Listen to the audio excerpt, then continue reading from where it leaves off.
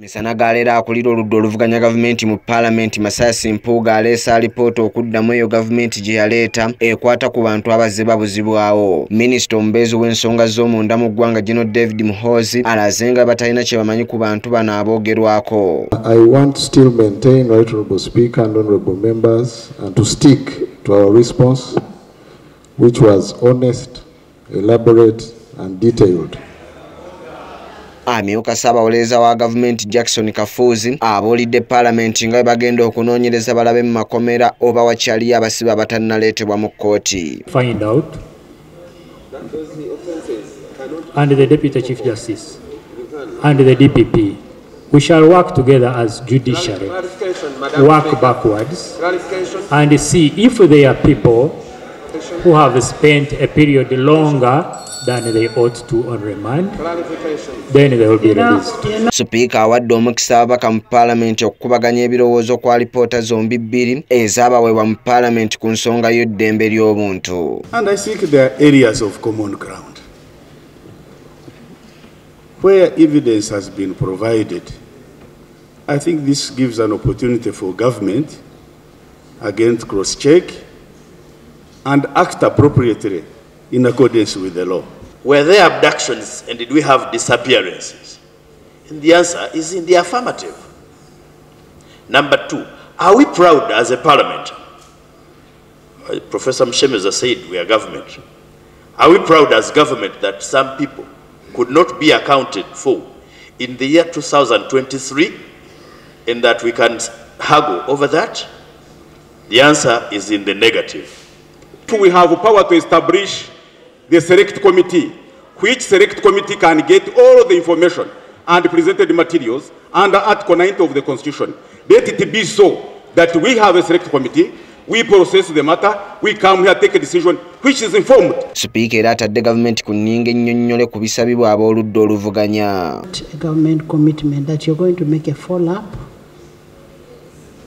Make a follow-up. Yes.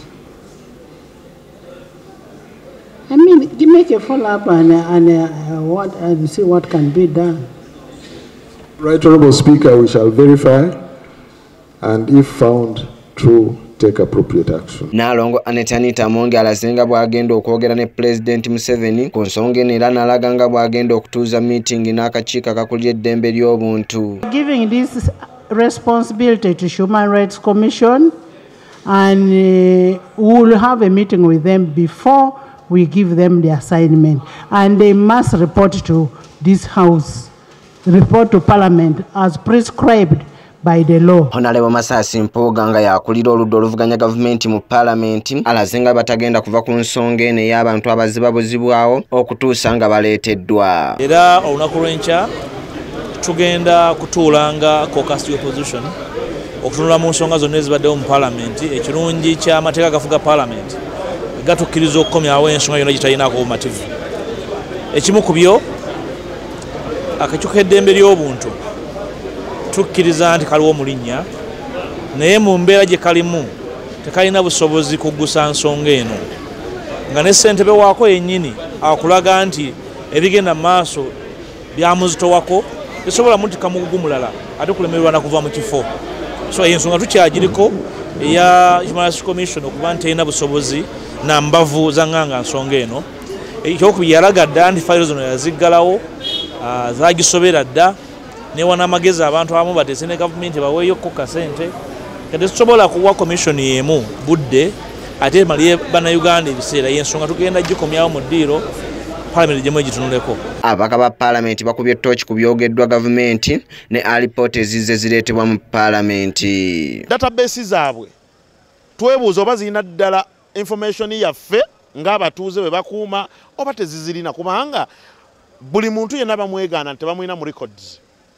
Ku kisaawe ky'ennyonyi tebamulina, national ID tebamulina, tewaliiwo kitongole kivaayo ne kigamba nti nno ono omuntu munnayuganda kyokka ng'ate muzaale wa mu ggwanga wano era yabulira mu ggwanga lino Uganda. Kaka twebuuza ebitongole bikuuma ddembe byo bikola ddi era information bigijjawa bwe bibanga naye abantu 18 bano abatono tebalina information.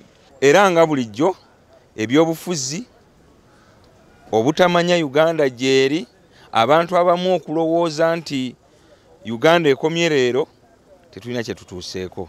Nze nno nsaba gavumenti yandibadde yeekuba mu mutima kubanga ensonga opposition ze tuleeta oba mukama waffe leader of opposition zayogeddeko ezisinga obujulizi bweyogerera bitundu bitono nnyo mu ggwanga wano ebitalina bantu babuzibwawo bitundu bitono nnyo ebitalina bantu bali mu kkomera.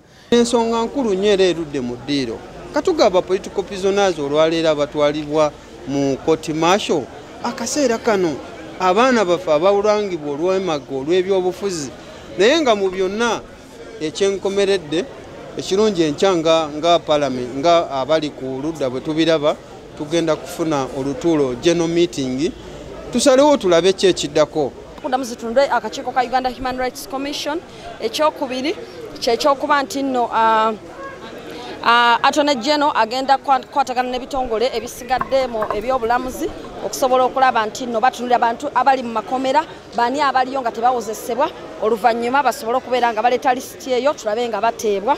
Ekyokusatu kyekyokuba nti akakiiko ka Parliament akanoonyeza ku nsonga z'eddembe ly'obuntu kagenda kuddamu katuule kanoonyereze ku nsonga ezo. Give me the phone.